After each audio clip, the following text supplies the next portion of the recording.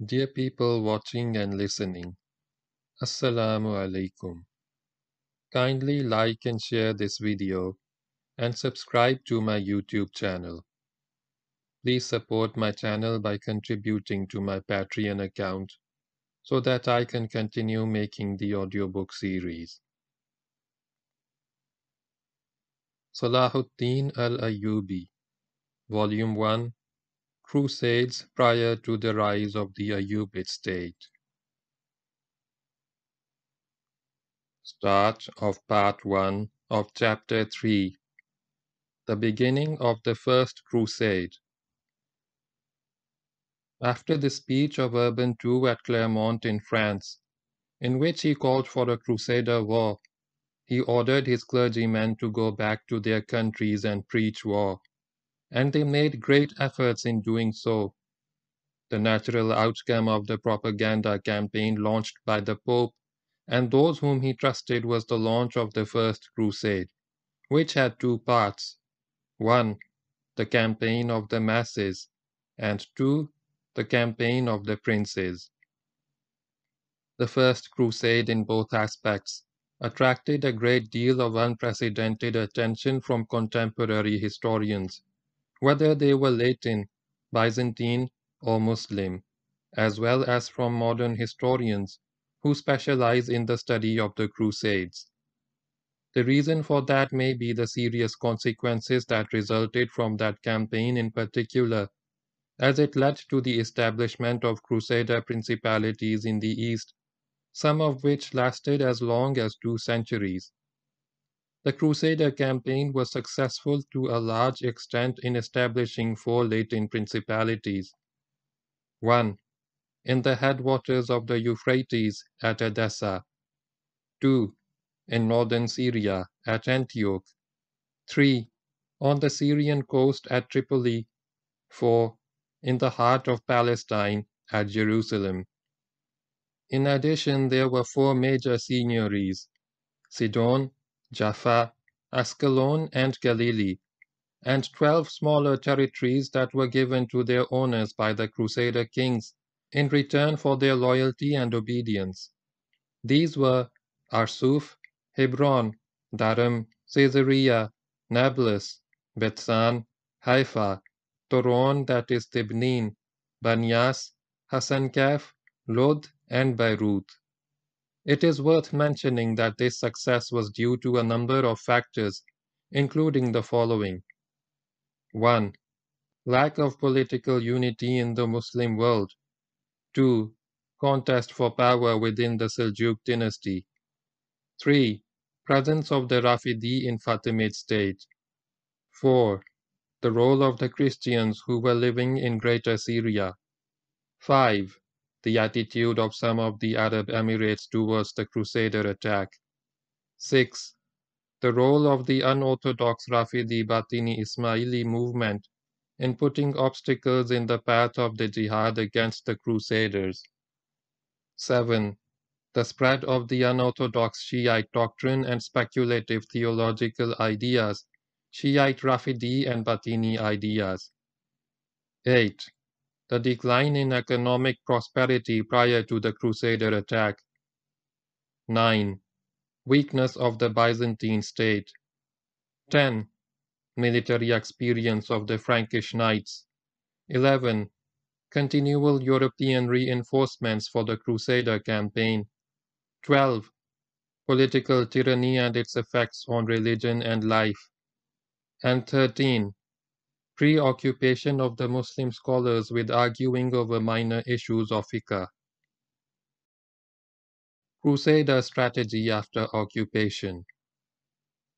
The occupying Frankish forces, which were able and made plans to live in a strange environment, had no choice but to adopt a number of strategies that could be developed further in order to maintain their occupation for a long time. These strategies included the following. A.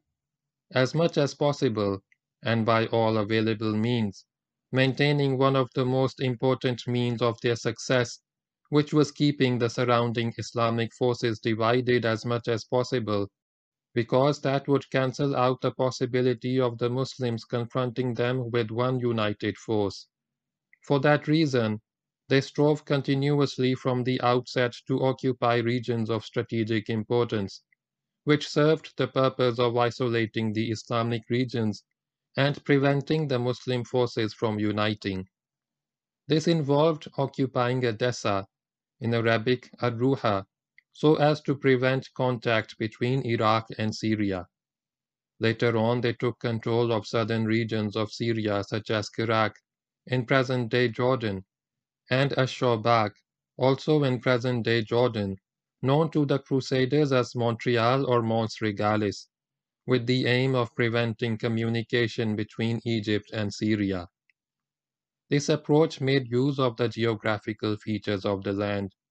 On the human level, the Crusaders were eager to support ethnic and sectarian divisions in the surrounding Muslim areas, using a carrot and stick approach and a policy of forming alliances with some groups against others, which was aided to a large extent by the hostility that existed between Shiites and Sunnis. They were also aided by the presence of Christian minorities, some of whom the Crusaders were able to exploit by forming alliances with them and conspiring with them against the neighboring Muslims.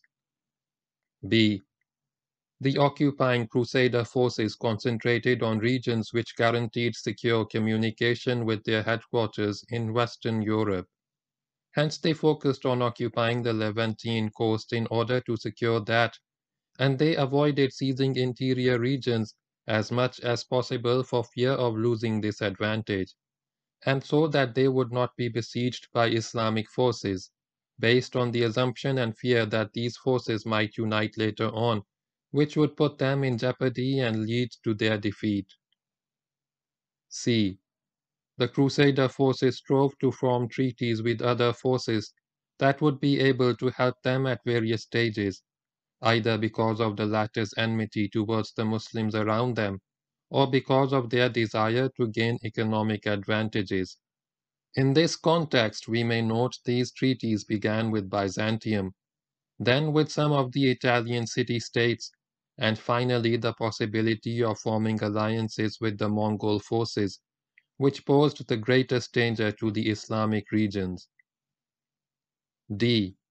From the outset, the Crusader forces in the Muslim East were eager to find a solution to the demographic problems that they faced in the East, in contrast to Muslim density. The Crusader forces dealt with this problem in different ways and by different means, which were open to development depending on the circumstances. For example, they followed a policy of killing or expelling Muslims in the regions that they occupied. Then they followed different methods at subsequent stages to preserve the Muslim population, if that served their interests. At the same time, they worked to attract migrants to the regions under Crusader dominance, either from Western Europe or Armenia, or from Christian communities in the Islamic regions. They also resorted to militarizing Crusader society, so as to create a society of all groups and classes that would be able to offer military service to deal with the demographic shortfall. Nothing is more indicative of that than the fact that religious groups in Crusader society at all stages were the most well-trained and equipped in the military field, such as the Knights Templar and Hospitalier. E. The Crusader forces built military fortifications based on their own experience, or by imitating the expertise that they found in the Muslim regions. Attention was paid to make these fortifications like early warning systems that were able to keep watch on Muslim movements. So great care was taken in selecting locations opposite important Muslim gathering places or in areas that could threaten Muslim interests, such as those that were built near trade routes. F. The Crusaders relied, as they learned from their experience of war with the Muslims, on using methods of rapid warfare. This did not require large numbers of troops, and at the same time was aimed at specific targets within a carefully selected time frame. such as attacking agricultural areas at harvest time, which did not require a large military force, but at the same time was capable of inflicting a great deal of harm on the Muslims. G. The Crusaders also adopted a policy of making truces and offering some concessions to some Muslim groups so that they could focus on fighting other Muslim groups. This policy was successful during the period of Muslim division. It even led to them choosing to interfere in favor of one side against another, either as the result of a Crusader offer of help or a request for help on the part of one or other Muslim side. H. The Crusaders resorted to various means to keep the spirit of war strong in Western Europe, so as to guarantee the continuation of Crusader campaigns and to offer help and support to the Crusader entities in the East. They paid a great deal of attention to keeping communication channels with Europe open, which guaranteed human reinforcements and continual material supplies. The kings of Europe felt a great responsibility towards the Crusader kingdoms in the East, and they were committed to supporting and defending them. I. With the passage of time, the Crusaders adopted a strategy based on the idea that guaranteeing their presence in Greater Syria depended on seizing control of Egypt or eliminating it from the conflict by whatever means necessary. Thus we see that some later Crusader campaigns were directed primarily against Egypt. Researchers of the Crusades have found that they achieved some successes in this regard, taking advantage of the hostility that sometimes arose between the rulers of Egypt and certain Syrian regions. J. Some Crusader parties resorted to carrying out military attacks with the aim of striking at Muslim morale and threatening Muslim holy places, as happened in the case of expeditions in which some forces aimed to transgress against the holy places in the Hijaz. They also targeted some essential economic and religious facilities, as when they threatened trade routes and Hajj caravans. On some occasions, this role was played by the principalities of Iraq and Montreal, a shobak which belonged to the Crusader kingdom of Jerusalem. The Crusader kingdoms, the papacy that supported them, and some of the clergy and thinkers worked to develop new strategies as a result of the failure of the military strategy, using methods other than military ones. This was based on the propagation of Christianity and the call for increased missionary activities among Muslims. We are not discussing the success or failure of this strategy. Rather, our concern is to point out that this was one of the alternatives that the Franks tried to use in order to achieve their goals.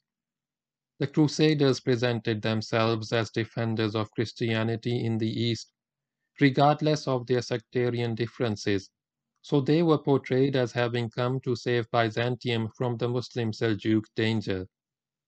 They also depicted their march to the Islamic regions as having the aim of liberating the Eastern Christians from the Islamic yoke, guaranteeing as a result that they would help the Armenians and Syrians as they began to take control of Muslim regions.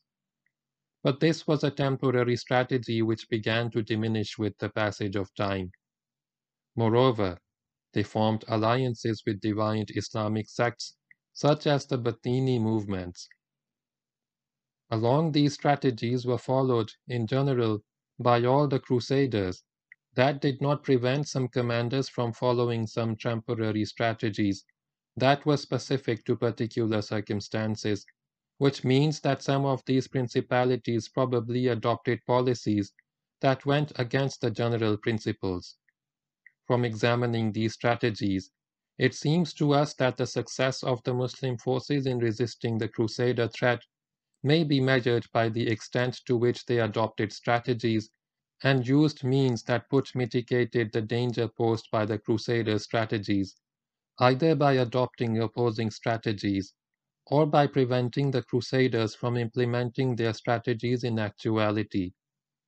This may be noted from the development of the Muslim reactions to the Crusader challenge, starting at the time of Imad ad-Din and Nur ad-Din Zangi, up to the time of salahaddinalayubi, and finally the achievements of the Mamluk state. But it should not be understood from this that this development in the Muslim reaction during the time of the Zangids, Ayyubids, and Mamluks always took place within a positive framework. Rather, what happened sometimes was that the Muslim side, or some of its forces or individuals, contributed to the success of the Crusader strategies. Resistance movement during the Seljuk period. The shock of the fall of Jerusalem woke many Islamic scholars, judges, and rulers from their slumber, and they realized the seriousness of the invasion after it began to threaten their existence and position in the cities of those lands, above and beyond the threat to Muslim lands and Islamic beliefs. Hence, the Islamic scholars and judges of Syria in Damascus, Aleppo, and Tripoli hastened to seek help from the central authorities in Baghdad and the local rulers, knowing that they possessed the military strength that was capable of confronting this invasion. But the response of the Islamic scholars and judges of Syria to the Crusader invasion was not limited to seeking help and support. It went further than that and included many other means, such as writing treatises about jihad against the invasion, so as to prepare an intellectual framework and educate the Muslims in general, as it attracted a great deal of attention from the Islamic scholars and scholars before and during the Crusader invasion. The need of the hour was for an intellectual mobilization that would spread Islamic teachings. This became essential at a time when Syria was involved in political, sectarian, and military conflicts, conflicts which are reflected in the history books about the Islamic East. As a result, many biographies of rulers, king, and ruling families were written, as well as books about conflict with the Crusaders. Hence, a number of Islamic scholars and judges hastened to enlighten Muslim societies, and from their works we can see that there were two groups. The first group focused on writing and preaching in a traditional manner, explaining issues and principles of Islam to the people. The second group focused on urging the people to fight and writing about the topic of jihad. They urged Muslims to get involved because they were aware of the general weakness of the Muslim faith and their negligence concerning matters of religion. Hence, many books were written before and during the Crusader invasion of the Levant. What concerns us here is the books of the Islamic scholars who urged an Islamic jihad and sought to mobilize Muslims and teach them about their religion so that they could resist that invasion. Among the most prominent of these Islamic scholars was the juristic scholar Ali ibn Tahir as-Sulami, 431 to 500 Hijri, 1039 to 1106 Common Era.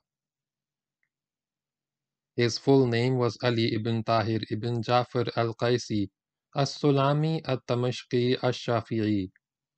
He was a Syrian scholar who, as a result of that invasion, became a preacher and promoter of jihad, giving speeches and lessons in the mosques, traveling from one mosque to another throughout Syria and Palestine.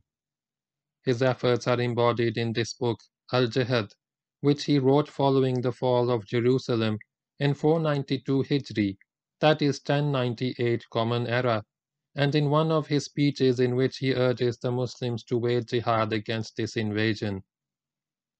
In the first chapters of his book, Al-Sulami focuses on a number of important circumstances and issues which Syria and the Muslim world were facing at that time. He starts with a discussion of the general Crusader policy which targeted Andalusia, Sicily, and Syria. He was also the first to point out the unified goal of the Crusader wars, encompassing their attacks on Andalusia, Sicily, and Syria, an idea which was adopted and developed further by subsequent historians. Ibn al-Athir wrote, "The Frankish state began to grow stronger and set out for the Muslim world, capturing some of it in 478 Hijri, when they seized Toledo and other cities in Andalusia. Then, in 484 Hijri, they targeted the island of Sicily and gained possession of it. In 490 Hijri, they set out for Syria. As-Sulami realized the weakness and division of the Muslim world, and that its disunity, not the strength of the Crusaders themselves, was the main factor for the success of the Crusaders in both the western and eastern wings of the Muslim world. He focused on the political divisions in Greater Syria in particular, because he lived there and was pained by what he saw of its people's reluctance to engage in jihad. As-Sulami reminded the Muslims of the idea of continuing jihad at times of war and peace, as part of a general policy that the Muslim rulers and caliphs should adopt as an essential condition of a successful confrontation. Every year, the Muslim ruler should lead an expedition outside the Muslim territory, not to satisfy greed or to seek booty, but to protect the Muslim land from the aggression of non-Muslims, and to make them realize and fear Muslim strength on a continual basis, as an embodiment of the idea which in modern times as describing as taking the war to the enemy in his own land. As-Sulami reminded the Muslim rulers that this invasion was not only aimed at Muslim lands and faith, it was also aimed at removing them from power and expelling them from the land that was under their authority. His aim was to stir them up and urge them to engage in jihad, as they were following the example of the righteous Muslim predecessors in confronting this turmoil, and by this to expel the Crusaders. Anyone who reads as-Sulami's book about jihad will immediately understand the depth of the pain and suffering felt by this Muslim scholar who saw the sanctity of Jerusalem being violated and transgressed. Hence the first thing he urged was rescuing Jerusalem from the hands of the invaders.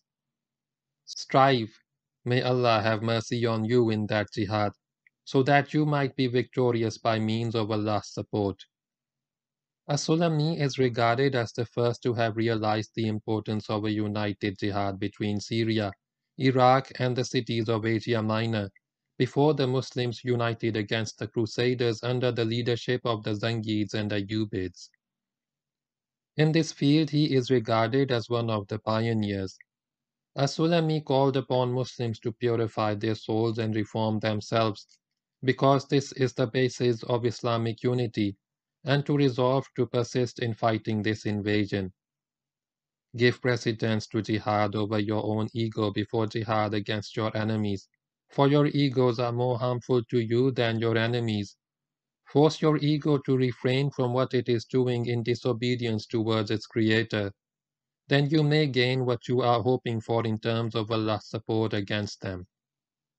The Crusader invasion of Syria from as-Sulami's point of view did not come out of nowhere. He realized that the Muslims were weak because they were not adhering to the religion of Allah. Hence he strove to advise them to turn back to Allah and purify their souls, to come back to the book of Allah, that is the Quran, to give up the sins that they had been committing, and to take steps towards jihad. Let your aim in jihad be to please your Lord and to defend yourselves and your brothers, so that Allah may grant you reward for your jihad. But that cannot be achieved while we watch the progress of the Crusader invasion, in which they have captured many cities, unless we hasten to confront them and protect the cities that have not fallen into their hands. Mobilizing and heading towards the cities that they have captured from us is nothing less than a war in which we are defending ourselves, our children, our wives, and our wealth, and guarding the land that is still in our hands. As-Sulami's call to the Muslims was a general call to unite the Muslim forces, Syrian, Mesopotamian, and Egyptian. He advised them to follow a methodology of purifying their souls, forgiving one another and embarking on jihad, so that they could achieve their goal of defeating the invaders, as he thought that if the Muslim rulers could not forget their grudges and differences, then they were still following a path of Jadiliya, and were not following the wise saying which stemmed from their Islamic heritage. At times of hardships, grudges disappear. In many places in his book Al-Jihad, as-Sulami urged, incited, exhorted, and warned, and he addressed the rulers in particular regarding the necessity of jihad in the speeches and lessons that he delivered in the Umayyad Mosque in Damascus and in the cities of Syria and Palestine. He did not omit any minute detail that had to do with jihad, but he discussed it. We may note that in his book as-Sulami discussed and highlighted the divisions and splits in the Muslim East, especially in Syria, which had weakened and fragmented the Muslim forces and had weakened the belief in the obligatory nature of jihad, which is something that the invaders took advantage of. He dealt with this problem by discussing the importance of purifying the soul, returning to adherence to the religion of Allah, setting things straight with one another, and embarking on jihad to confront the invasion. He pointed out that this could not be achieved unless the Muslim forces were united. Hence his book Al-Jihad spoke in terms. It was not addressed only to specific political leaders or certain groups in Syria, for example. Rather, it was in accordance with a clear Islamic vision that was based on strong and authentic references in the Quran and the Sunnah, and in books of biography and military campaigns of early Islam, connecting its subject matter with the Crusader threat to Syria. The way in which he compiled information and quoted it in the right context is indicative of the extent of his far-sightedness and deep insight. Our research has shown that the first call to jihad was not issued by the rulers. Instead, it came from the Muslim scholars of Islamic jurisprudence and the ulama, from teachers, scholars, jurists, and writers. As-Sulami is regarded as one of the first to urge a jihad. He was part of the current of popular Islamic resistance, which was supported by Islamic scholars and judges. As-Sulami wrote his book at an early stage in this war, which is indicative of his intelligence and acumen in understanding the complex problems faced by Syria. Even though general circumstances were not conducive to the success of his call to jihad, at that early stage in particular, his book was a contribution to paving the way for the Zangid and Ayyubid phases. Professor Ramadan Hussain Ash-Shawish undertook a study and commentary on as-Sulami's book Al-Jihad, which he presented as a master's thesis at Al-Fateh University in Tripoli, Libya, in 1992 Common Era. Islamic scholars and judges participate in physical jihad. One of the most prominent examples of an Islamic scholar's participation in the regular army and on the battlefield, so as to demonstrate the ideal state of belief in jihad and defending one's land and oneself, was that of Abu Muhammad Abdullah ibn Mansur. He was known as Ibn Sulayha, the judge, Qazi, of the fortress of Jablah, who became the ruler of that fortress after the death of his father Mansur in 495 Hijri, that is 1100 Common Era. He had great military experience because he loved the soldierly life and had chosen his troops and proven his good character. The talents of this ruler judge were manifested when the Franks besieged the fortress of Jablah in an attempt to capture it in 494 Hijri, that is 1100 Common Era. Initially, he used what is now known as psychological warfare, when he came up with a brilliant plan to spread fear in the ranks of the Frankish forces. He pretended that the Sultan Barki Yaruk was headed towards Syria, coming to his aid, which made the Franks worry, and fear spread throughout their ranks and caused them to withdraw. When the Franks realized that this was really a trick, they came back and besieged the city again.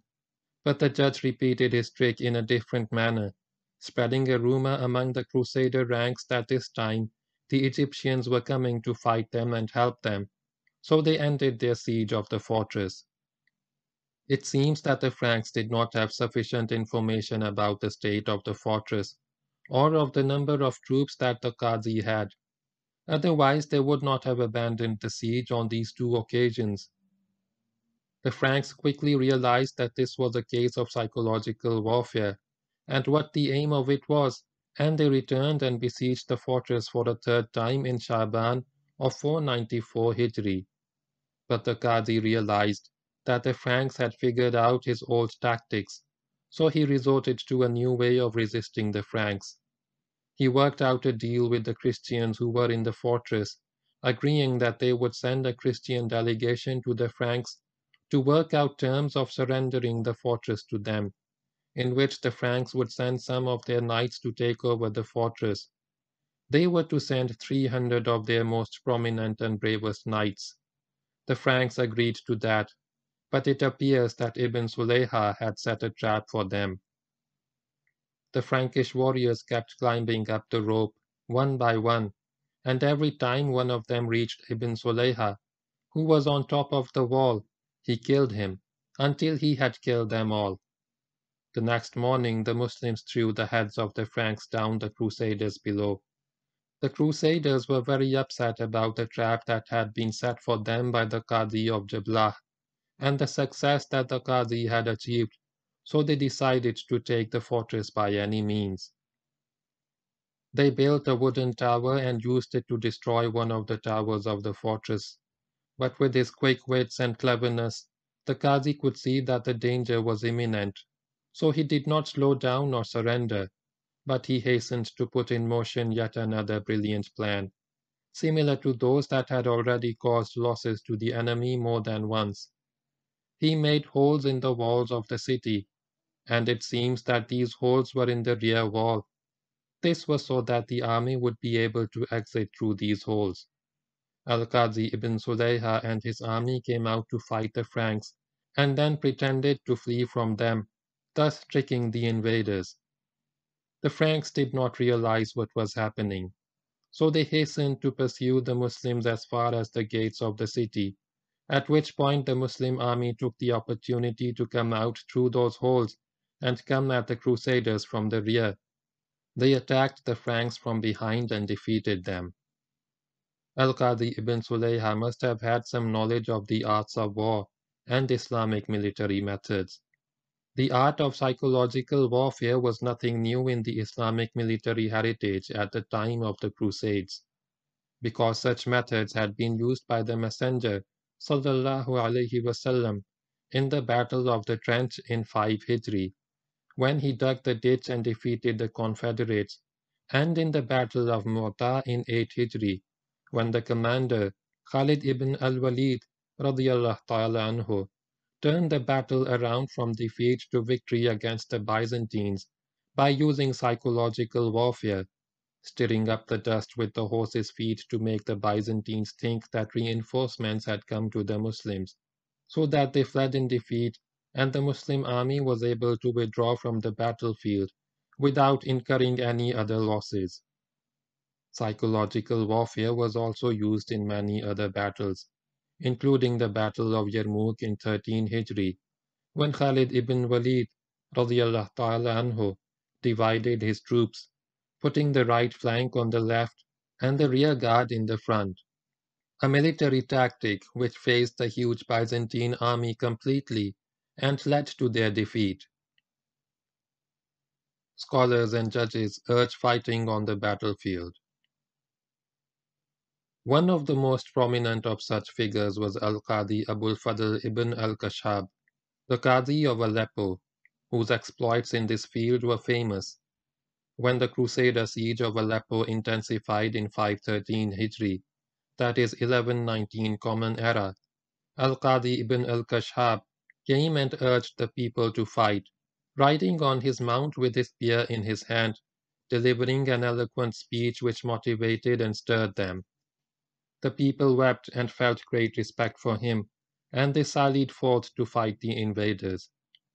Although the people of Aleppo were able to save their city that year, the Crusaders did not hesitate to try again to take Aleppo in 518 Hijri, that is 1124 Common Era, when they destroyed all the villages around Aleppo, so that they would not be able to offer any support to the city. The Franks camped in Haran and then marched towards Aleppo from the direction of Mashhad al-Jaf from the north.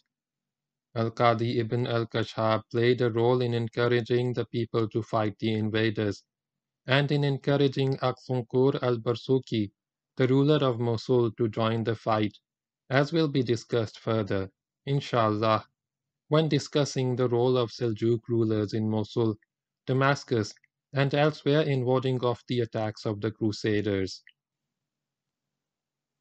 Poets and their role in the resistance movement. Some poets played a major role in encouraging the Muslims and describing the situation of the Ummah and the nature of the Crusader invasion which had occupied their land and transgressed people's honor. One of the most famous of these poems was that of Al-Qadi al-Harawi, which was also attributed to Abu Muzaffar al-Abyurdi, which begins with the words, "We mixed blood with our flowing tears, and there was no room left to apportion blame. The worst weapon for a man is flowing tears, when the flames of war intensify by the sword." At the beginning of this ode, he clearly states that the people were weeping so intensely that blood flowed from their eyes, because their weeping was so intense and ongoing, and that they had wept until there was no energy left to blame anyone. But he soon realized that weeping, no matter how intense, not avail anything in battle, and nothing could intensify the fire of battle except the sword. O people of Islam, there lie ahead of you events which will bring low those who are high. Are you sleeping with a sense of security and joy, living a life of softness and ease? How can your eyes have their fill of sleep, when there are events which are awakening every sleeper? When your brothers in Syria cannot even nap, except on the backs of horses or in the bellies of vultures? The Byzantines are humiliating them whilst you live a life of luxury, like a man averse to combat. Here the poet is addressing those who have stayed away from fighting alongside their Muslim brothers in Syria. He begins this portion of his poem with a heated call to the Muslims. O sons of Islam, wake up from your sleep, for this invasion is coming to you and it will bring low your elite. Then he wonders about them and their sleep. How can they sleep peacefully, enjoy a life of luxury and feel safe, when not far away terrible things are befalling their brothers in Syria, and they cannot find even a few minutes in which to take a nap in their houses? Most of the time they are on horseback, fighting, or the decree of martyrdom has overtaken them, and they are snatched by the vultures, as they have no one to bury their bodies, or they may fall into the hands of their Frankish enemies and be humiliated. But it seems that you are enjoying a life of ease, and are either surrendering or allying yourself with your enemy. How much blood was shed, and how many young Muslim girls were killed, whilst trying to cover their beauty with their hands out of shyness. Silver swords turned red and spearheads dripped with blood in the midst of stabbing and striking, which made the heads of young boys turn grey. These are such battles that those who keep away to remain safe and sound will regret it bitterly. The hands of the polytheists have unsheathed the swords, but they will be sheathed again in their own chests and skulls, and you can almost hear him who is buried in Taibah calling out in the loudest voice, O family of Hisham. In these lines, the poet depicts the ferocity of the battles which took place between the Muslims and their Frankish enemies, in which the blood of many Muslims was spilled and women's seclusion was transgressed upon. But they could not find anything with which to protect their chaste bodies except their arms, which they held up out of shyness and fear. These battles grew intense, with a great deal of killing, until the edges of the swords and spears appeared to glow red hot, and children's hair would turn grey because of the horrific scenes of stabbing and striking that they saw. Then he again alerts those who stay behind. and warns them that they will regret not participating in these battles, warning again of their dangers and mocking the enemy by saying that the sharp swords that they have unsheathed will come back to them, buried in their own chests and skulls.